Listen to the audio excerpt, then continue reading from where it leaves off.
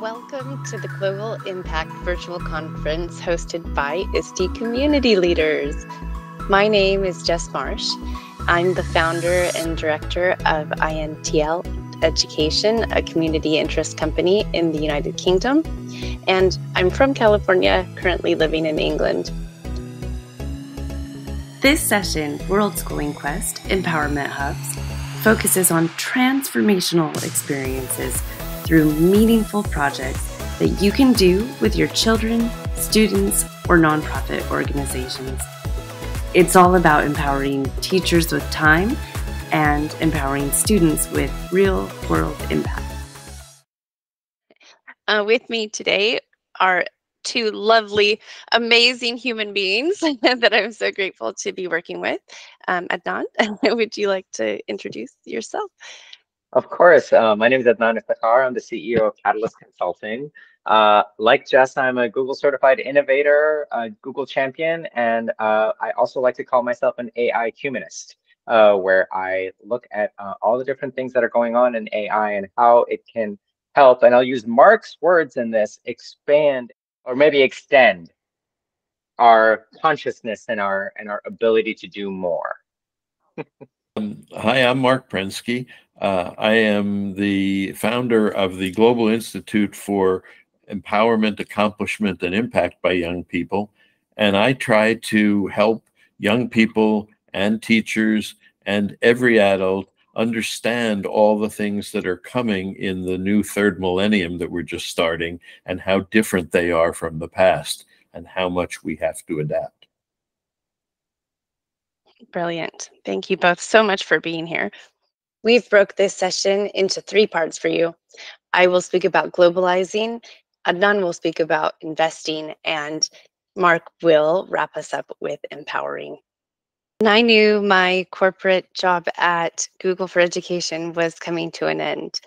I sat down and thought about, what do I really want to do with my life? And I wonder if you're thinking about that as well. How do you really want to spend your time? And how would you like to leave your legacy in this world? I did a lot of research and a lot of thinking and found the concept of world schooling. Well, this basically means using the world as your classroom. We hope you join us to become a part of this no matter where you are, no matter if you're traveling and learning as you go, or if you're just exploring in your local area and looking out in your backyard or garden on what you could learn from your immediate context. We want to give the same opportunities to those both in traditional educational systems and alternate education systems and everything in between. Those that have the ability to travel and those that don't, we want to give access through virtual digital environments so that everyone can experience intercultural connections that inherently develop empathy. This has always been important to us. So as a Google certified innovator, it was my aim many years ago to start working on this kind of literacy project to connect people in different places. And we're still on that same mission to do this, and we hope that you will join us. As an international educator, working in schools in different countries for more than 18 years, and recently being in the ed tech space, I've realized that the traditional school system is no longer fit for purpose for most children. And we want to enhance the student or child experience of learning by changing the idea of global education to global action. We can empower children and let them lead their accomplishments as we, as parents or teachers, become the facilitators to allow them to get involved in projects that have meaningful and measurable positive impact. How many of you are parents? My husband and I are both educators and wanted to develop something for our 5-year-old son to experience that is beyond anything that we've ever had a chance to do. We want to allow those opportunities for all children as well. So if you are a parent or a teacher that wants to facilitate experiences for your children, please join us and learn more about the idea and power of world schooling. As teachers and perhaps parents, I imagine you also might feel that you don't have time to actualize your dreams and ideas, but Adnan is here to help with that. Thank you for that intro, Jess. I'm excited to learn even more about world schooling and how that can relate to some of the work that I'm doing, and also that I invite you all to look at into as well. I want to introduce the FAD framework that the three of us in our introductory calls started to co-create together. This really is a concept that's dear to me, and I think that you will find value in this as well. It's around taking the time to free up your time wasting activities or time spending activities, I like to call, and how you can create opportunities to invest your time rather than spend your time doing certain things. For example, spending time on social media is exactly that. It's spending the time, just like you would spend money. Whereas when you are working out, you're investing in your future. You're investing that as a 90-year-old, you'll be able to walk and maybe even run through the woods at that time. So really being conscious and intentional about where you're spending your time or whether you are investing your time. And then the second portion of this is the augmentation, taking technology and artificial intelligence to augment tasks, to automate tasks, so you can augment your capabilities and output to create, as Mark likes to call it, more time for yourself.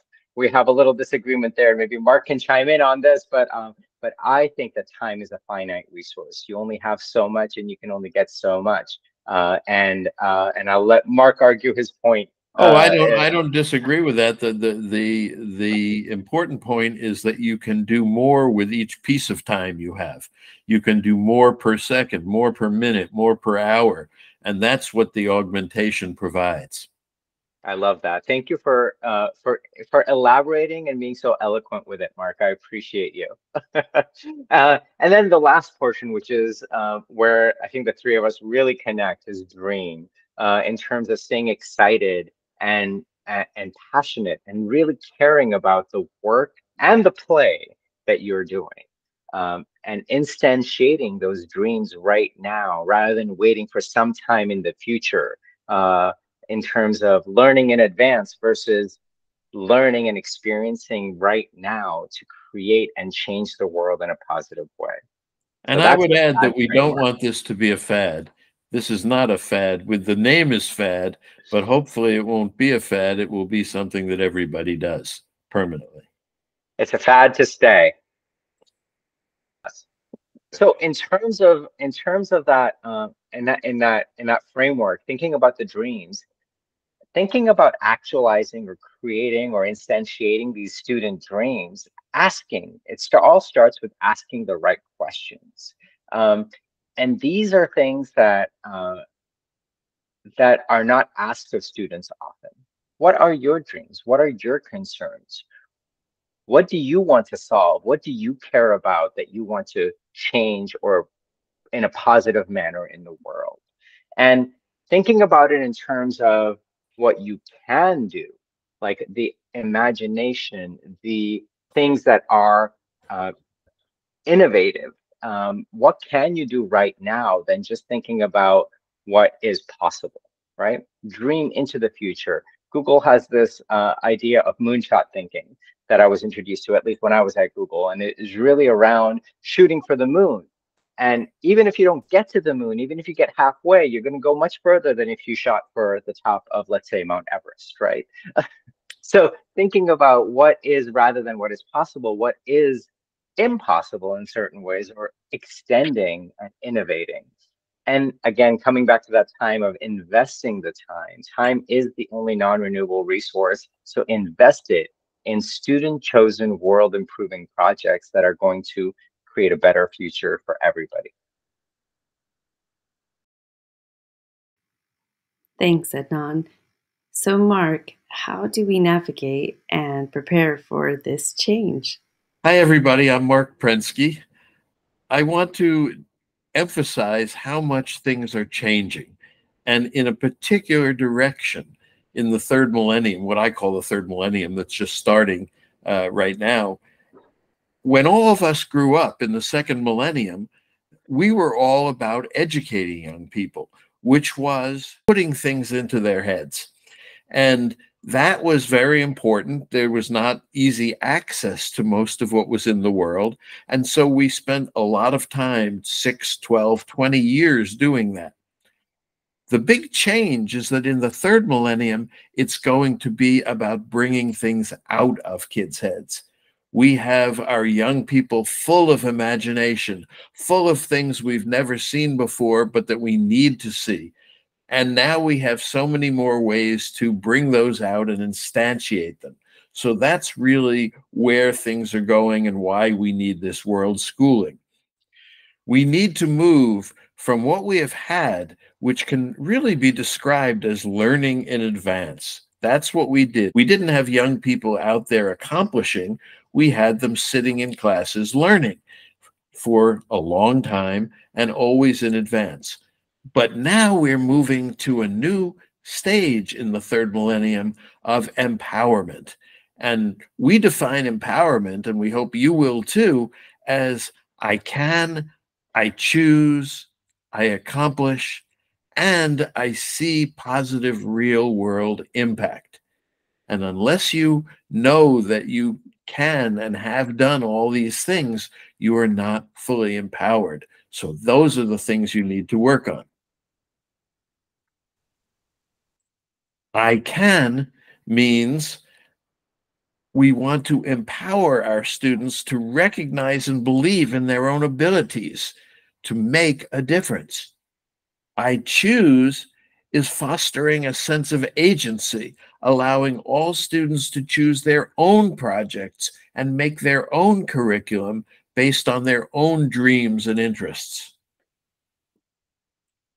Accomplish is actually doing something in the real world, which doesn't happen much in our schools now. Even project-based learning is usually just not real, but authentic. We need real. Our students need to be able to accomplish things and make an impact on the world, which leads to the idea of positive results. They need to be able to say, see that? Before, it was not good or it didn't exist. And now, because of what I and my team have done, it's so much better, as you can see. That is something that will be much more prevalent in the world of our young people's future. And your invitation today is to help make that happen. The places where these real-world projects get done are called empowerment hubs, which can be in-person or virtual and can be part of any world schooling effort. Let me give you just 3 examples. The first one is about preschool kids, what they can actually do in the world. And we'll show you that video, which is really inspiring, in a second. Another example is middle school kids who have been able to design prosthetic hands and arms for kids who don't have them. Not only design them, but print them through 3D printers. And not only print them, but use their social media abilities to go out into the world and find the young people who need them. So they are making real-world custom prostheses for the young people who need them. And the third is a high school example, which just happened. NASA has this CubeSat program where it will launch student-created CubeSats into space. And a lot of that happens in the universities and colleges. But just recently, a school in California, a high school, was chosen by NASA to launch their CubeSat that these high school kids have made into space. And that's going to happen very shortly. Now we can look at this video of preschool kids in Spain who had a problem.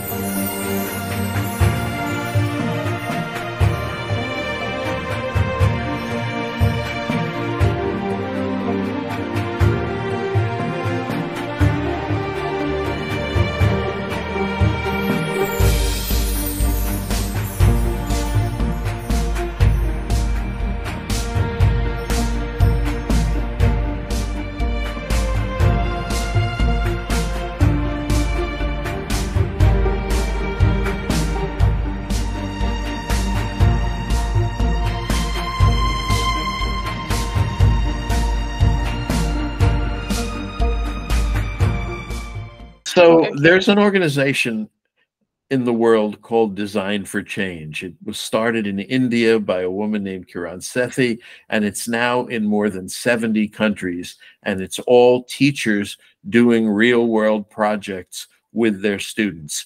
And if you want to be connected to Design for Change, that's something that we can really help you with. Their website is dfcworld.org. What I think is going to be the case for young people in the third millennium is that the legacy that they will leave is not just who they are. And we all want our young people to be good people, of course, but it's what they accomplish. That's what the world will see. That's what the world will remember.